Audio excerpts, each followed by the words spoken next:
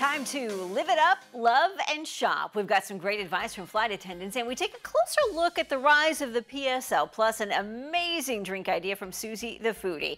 We start with some life tips from a flight attendant. Tommy Chamato's viral video has received more than 5 million views as he warns flyers about the 5 things you should never do on a flight.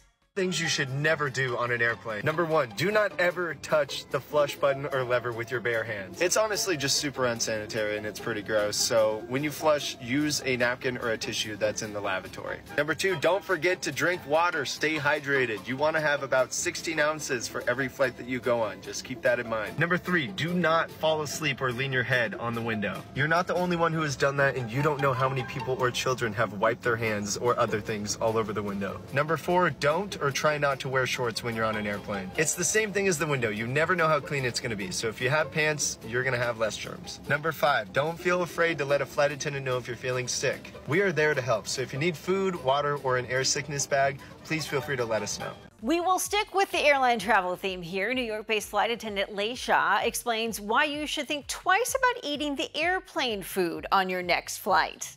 I wouldn't eat the meals too often, not saying that like they're bad or anything like that, because sometimes they hit.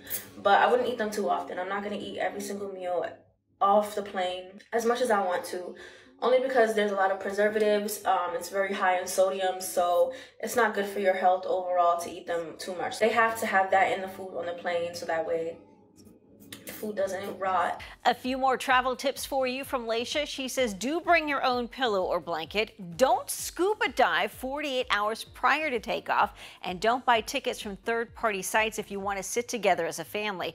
Don't eat the ice either. And don't walk barefoot through the cabin.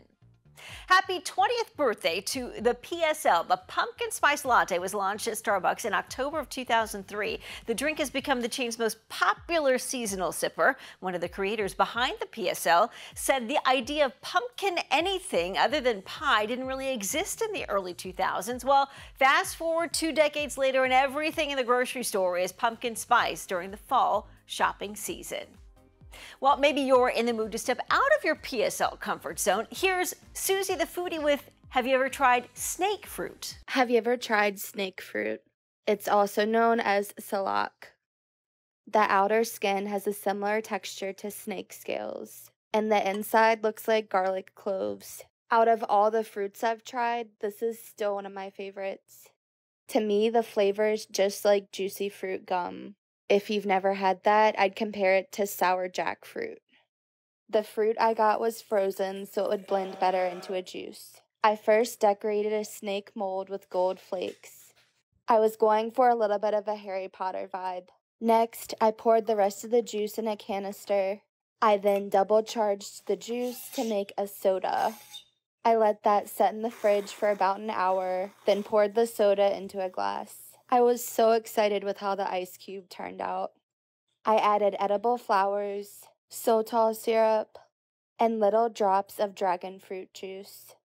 There you go. Follow Susie the Foodie on her socials. On Instagram, it's at Susie the Foodie. Same for Facebook. She's got all of her recipes there. Also, you can check out our website, lifeloveshopping.com, LLSshow.com. We feature all of the content we provide on the Life Love Shopping Show. We also take you behind the scenes and give you some extras to some of the interviews that we offer you there. So check it out, lifeloveshopping.show.com. And also, follow us on all of our socials. We're on Instagram at LLSshow.com. We're also on Facebook. We would love for you to follow us there, and we will hope to see you soon. Life Love Shopping. If you live it, love it, or buy it, we talk about it.